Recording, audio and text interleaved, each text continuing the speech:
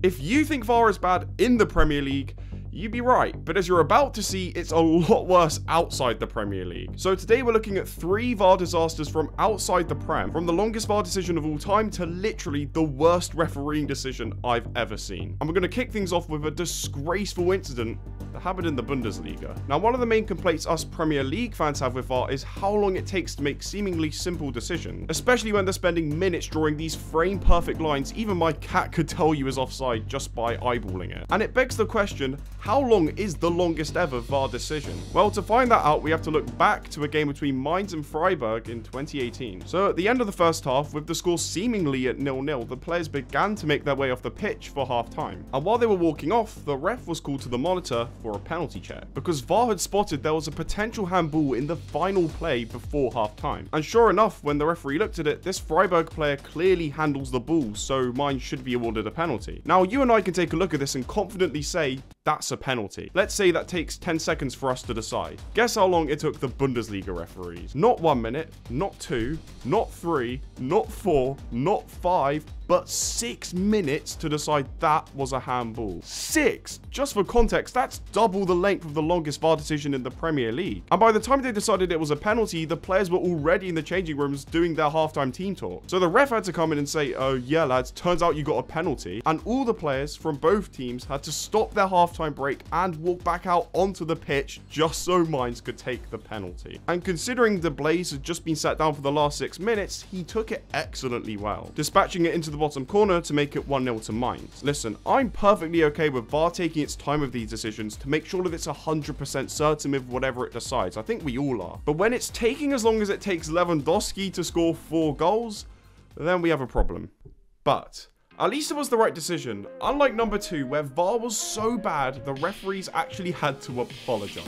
Now, the reason why VAR's so good is because it can look at decisions from different angles. Let's use the example from the World Cup, where it initially looks like this ball goes out of play, but when you switch to the top-down angle, you realize that it's actually just in. And given we already know the extent to which multiple angles can be so important, it blows my mind how referees in Australia can still be so bad. So earlier this season, Adelaide striker was initially shown a red card for this challenge right here. And from the referee's angle, you can see why, because it looks like he's gone in out of control and with a high boot. But the other angle showed that something completely different actually happened. Firstly, this angle shows that he won the ball to begin with, so he wasn't out of control. And this angle shows that the contact was actually made with the lower foot, meaning that he never touched him with the higher one. So is this a foul?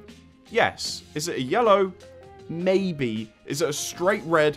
Definitely not. But luckily, VAR is here to save the day, and when given all of these extra angles, it decided to just stick with the red card. Honestly, I give up. What is the point in having VAR if you're not even going to look at the other angles it's giving you? It's insane. And the decision was immediately met with a firestorm afterwards too. Look at the replies of the tweet under the red card. Honestly, I've never seen this many football fans on Twitter agree on something in my life. And thank God a few days later, the referees reviewed it again, and this time they decided to rescind the red card and apologize for making the error in the first place. Not a good look. I think this just shows how important it is for VAR to look at all the angles when it does its decisions, because if something like this happened in the Premier League, it would be meltdown.